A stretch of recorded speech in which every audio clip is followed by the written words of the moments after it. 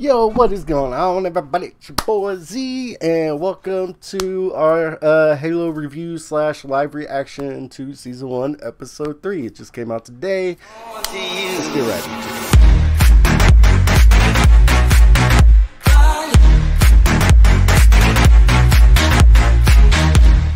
Okay, so I've been trying to get DJ Chili Beans in here or on Skype or something like that because I know he has some theories and he has his own reaction reviews he wants to talk about. So he does a lot of these types of shows with me. So hopefully we can get him in here soon. Maybe even on this one if I can get a hold of him. But I know he has a theory, and this is very interesting because I've kind of been looking into it and thinking about it myself. I think his theory is, I don't know, I was trying to piece it together, that he believes that Charlie Murphy's character, what's her name, McKee, basically the evil lady, the lady that's working for the Covenant. He thinks that McKee and Master Chief are related. So the only way I can see if they're related, they would probably have to be closely related since they're both chosen ones. So maybe she's like his sister and they got separated at birth somehow. I don't know. It's just a crazy theory that we're working on right now. So feel free to let me know what you guys think about that down in the comments. But yeah, so kind of crazy theory, but we're thinking that maybe McKee and Master Chief are related. Okay, so first off, I respect Lil Homie's movies. Like, yo, if you read the word kiss, you gotta kiss somebody. You try to slide on in there. But then they immediately kill him, or it looks like he's dead. This might be a situation where they bring him back later, and maybe that's how McKee becomes like reacquainted with humans, and maybe she ends up turning, or maybe that little boy was Master Chief. Maybe, I doubt that. I doubt that. So don't think anything of that. I doubt the little boy was Master Chief. Like I said earlier, I think that maybe they're related, so they wouldn't be kissing or anything. I hope not. But I'm thinking maybe that little boy comes back and that restores her humanity, or she finds out her and Chief are related and maybe that restores her humanity. I don't know. I'm guessing somehow her humanity is gonna be restored. I just don't know how. I'm speculating here. But I like that. I can't. The fact that this series just keeps murdering children, like it don't give a fuck. It just fucking kills kids. Like, I don't know why this writer is so obsessed with killing little kids. I guess he thinks it's ballsy. But hopefully it doesn't become like a trope. Like they just keep doing it. Like, let's just murder kids for the shock factor, you know. But once again, the Covenant comes in. Sorry, my freaking braces are annoying me. The Covenant comes in and they look good, man. The CGI, everything, like I'm watching it in 4K and everything looks really good, looks really crisp. So I'm hoping I had a Todd Fritz moment there. So I'm really hoping that they you know, keep up with the same level of CGI as they've had in the first 3 episodes, because so far I have no complaints. It looks good. It looks good as fuck. So, okay, so first off, I hate how I hate what they've done to Cortana, but it seems like they might be turning her into an AI and making the actual Cortana. So that there's a little hope for that. I haven't seen yet. So hopefully, yes, fingers crossed. Hopefully we get the actual blue Cortana. And a huge revelation. So Miranda Keyes is Dr. Halsey's daughter. I don't know if they've mentioned that yet. If they did, this is the first time I've noticed it. So Miranda Keyes is Dr. Halsey's daughter, and maybe we'll get the real Cortana. So it's getting interesting. Finally, again, episode 3 is starting to look up. Oh, what the fuck? Yo, what the fuck was that? You creepy ass motherfucker. Hang on. What? You creepy ass motherfucker. Yo, this doctor is creeping me the fuck out. I don't know what's going on with him. And he loves big, beautiful brains. But this is a creepy motherfucker. I'm keeping my eyes on you. I'm keeping my eyes. Damn, they fucking killed her. Did I?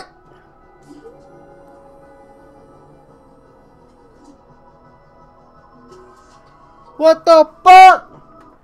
What the fuck? They just fucking killed the Cortana clone, I think. I'm pretty sure.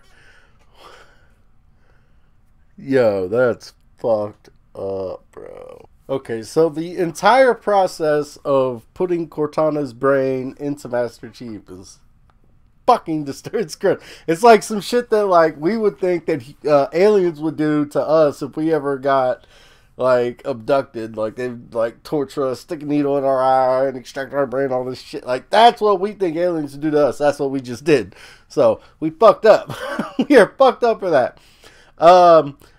It looked like they put. Sorry, I'm yelling again. I'm sorry. I get excited. It looks like they put Cortana straight into Chief's brain. So I don't think he's able to, like, you know, in the video games how he can take her out and then they're separate and she's no longer inside him. I don't know if he's going to be able to do that here.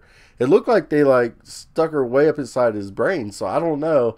But we finally have, like I was just talking about, we got the blue blue Cortana. She's finally here, so no worries. She's a little wonky looking. She's not how I would have done Cortana, but it is the AI Cortana. So yes, good. We finally got her. Thank you. Okay, I just have to say that there are times where I feel like Master Chief is actually being Master Chief, and like he has like these one-word responses like in the video games like you would expect Master Chief to have, where he's just like somebody asks him something, he's just like, no, you know, and like it's very Master Chief of him, and I'm like, yes, okay, cool. Then there's other times where he's like emotional and like he's like smiling or he's like, you know, doing things, and it's like, no, that's not Master. Stop doing that. That's not Master Chief. Okay, you got to be the badass. You got to be like your little one-liners. That's what we want. So I'm really curious to see if they clean that up and like where they go with John and Cortana. Now Cortana's in his head, and we just got the chick, which I think we're about to see a massacre here in like 30 seconds. But so McKee, the girl with the Covenant, she just hailed a ship for the humans, and they're about to pick her up. So we're gonna see what happens. All right. So two things that are really fascinating. One is that if John is touching the artifact, it activates, but if Cortana takes over, it doesn't activate. So that's really interesting. That's fascinating. So the artifact isn't by touch, it's by consciousness. It can tell by consciousness who is in control. That's really interesting. That's fascinating. That's going to be important. And the thing I don't like is that Cortana can completely take over Master Chief. She could never, as far as I can remember, I mean, it's been years since I played like Combat Evolved and Halo 2 and 3 and things like that, but as far as I can remember, Cortana could never completely take over Chief. She was just his AI. So that's a huge change that they put in here. And that's kind of scary, like the fact that like now she could take Chief's whole body over and put him in what she called stasis. So Cortana could basically put Chief to sleep and take over his body, take over his consciousness. But the fact that the artifact knew that, that's very important. That's going to play a huge part, I promise you. Wait, what the fuck? Wait. Yeah, okay, so first off, this scene's badass. Because you know, as a Halo player in the lore, that the hunters are actually made up of tiny worms. But you never really get immersed in that. But here it's like they're just all broken apart. All the worms are attacked separately. And they even have these little mouths that are fucking disgusting. It's like, I never thought about hunters that way. Because they're always these big hulking beasts. And you never see them in their worm form. Really throughout the games I can think of. And so that was crazy. But how the fuck did Charlie Murphy have she had like a little energy sword that came out her finger. Like, what the fuck? Like, they made a little energy sword thumbnail? Like, nails for her? Like, fucking weird. I don't know. Okay. So, they decide to give Master Chief feels. See, now he has feelings, which I don't know if I like. Because Master Chief has always been so, I wouldn't say cold-blooded, but just not that emotional. You know, he's very robotic in the games and things like that. And now he's got feels. So I don't know how I feel about that. Also, we've learned that Cortana is a spine lying bitch. So, yes. But Cortana, I don't know. Right now, she's like working for Halsey, but Halsey might be a good guy. I don't know. I don't know how all that's going to play out. Is Cortana going to be a good guy? She's going to be a spy?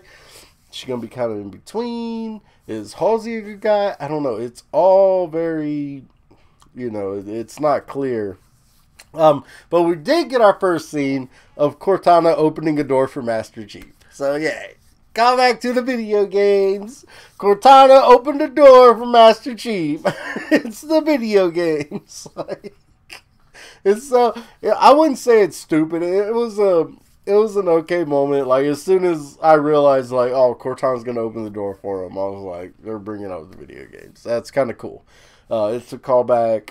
It's a little bit of fan service. I'm not gonna be mad about it. So we'll see where it goes. But yeah. So, John's home planet was apparently plagued by some sort of disease or something like that. And immediately I thought, oh shit, the flood. Like, holy shit, his planet was taken over by a flood. But I don't think the UNSC knows about the flood yet. And so if his planet was taken over by the flood, then I think they would know about it.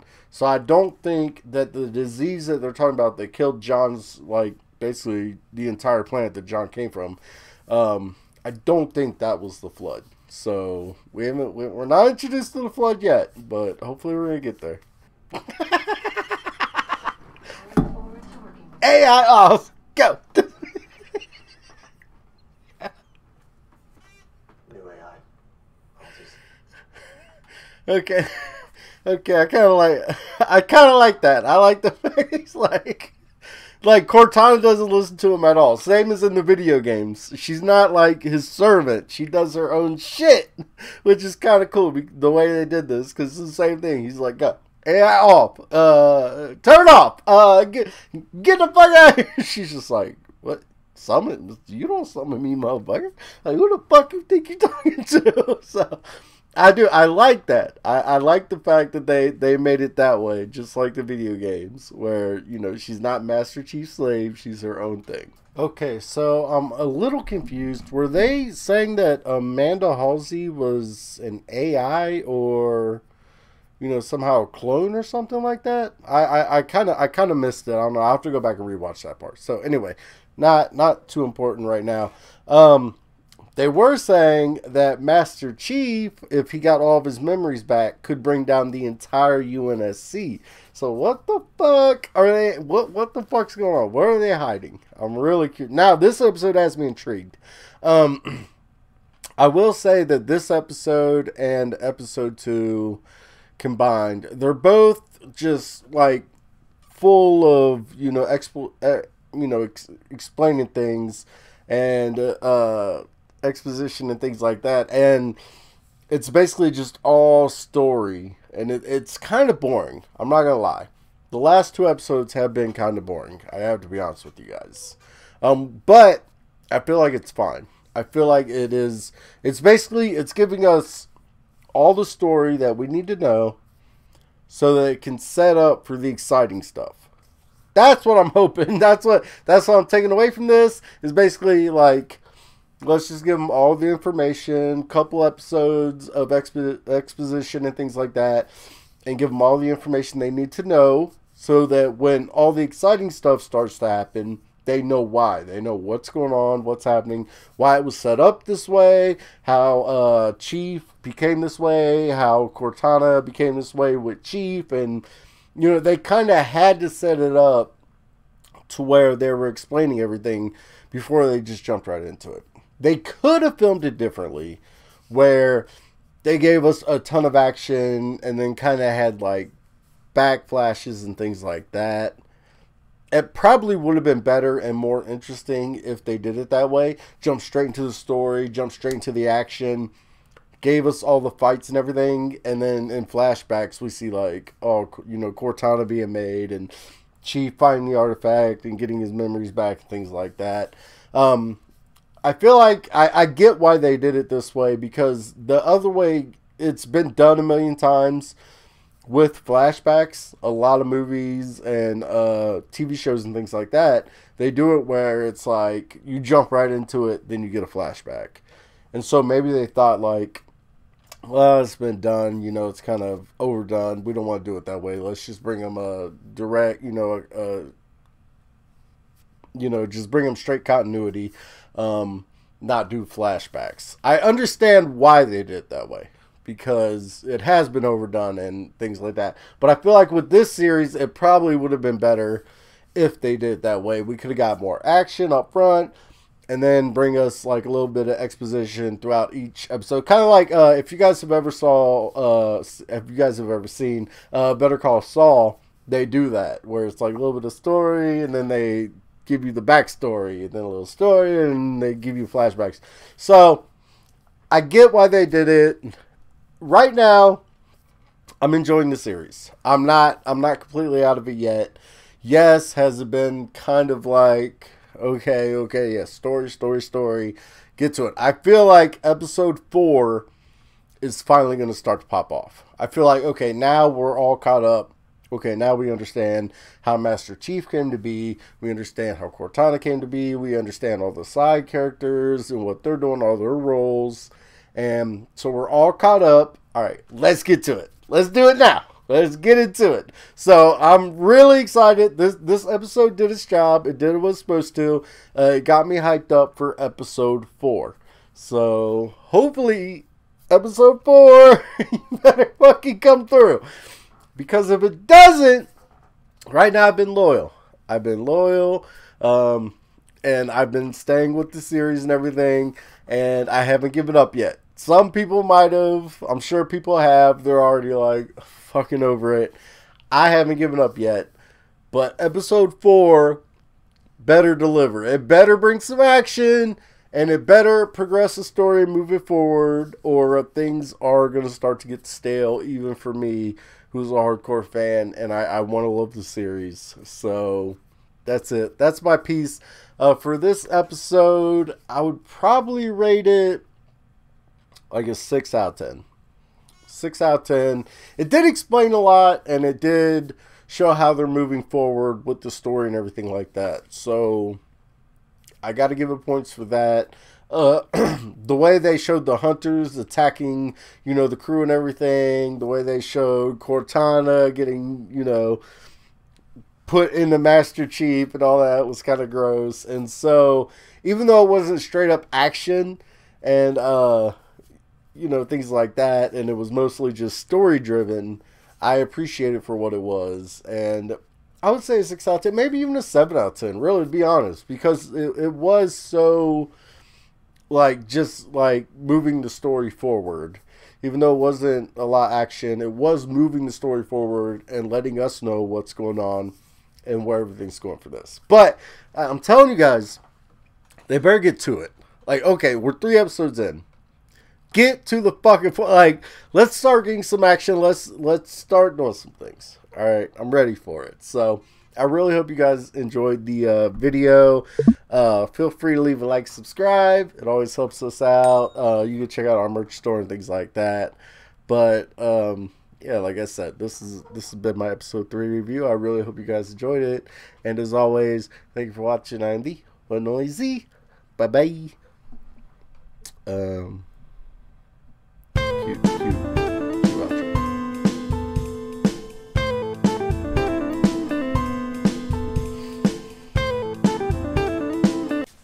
What's up, guys? Shit here. Now, if you enjoyed the video, make sure to go ahead and hit that like and subscribe button. What? What that? That's it. That's all I got. Get the fuck.